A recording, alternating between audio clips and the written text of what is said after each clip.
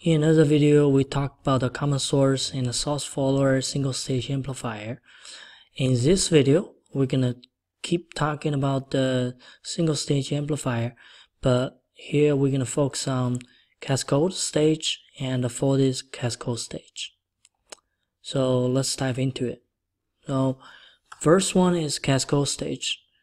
It looks, let's take a look at this section here. It looks more like a common source stage, but the difference is M2 is used, cascoded with M1 device here. What's the reason to use that? One of that reason is essentially you can see that the output impedance when you look at into, from out into this direction is a lot more. So when you look at the equation here, out equal to GM multiplied by out multiplied by another out, right? So essentially out increased by this much.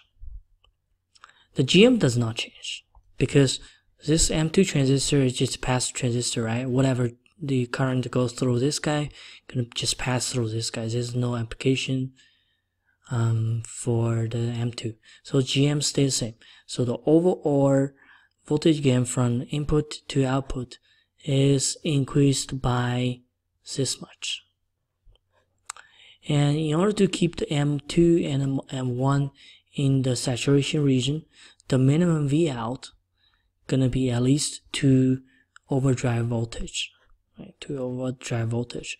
Polarity between input and output gonna be this one goes up, this one goes down. So that's folded, that's Cascode Stage.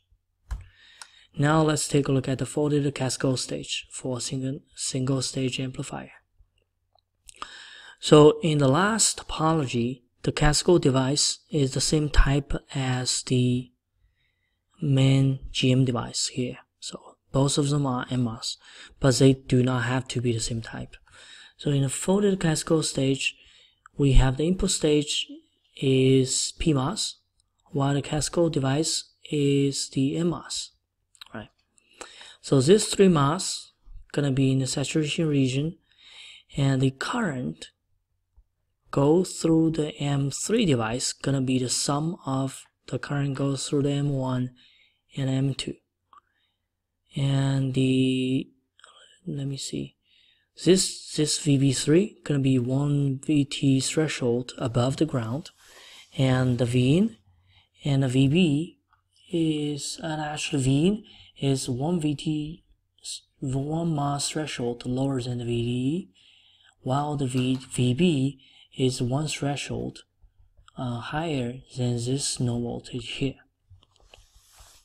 Okay, so again, because this is a cascode on out, when you look at into this node is quite high, while the GM does not change.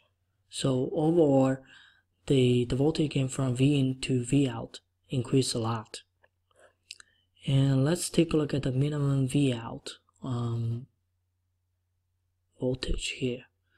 So yeah, this, for this 3 device in the saturation region, the minimum voltage on this node gonna be 1 overdrive, 0.2 or 0.3 volts, let's say.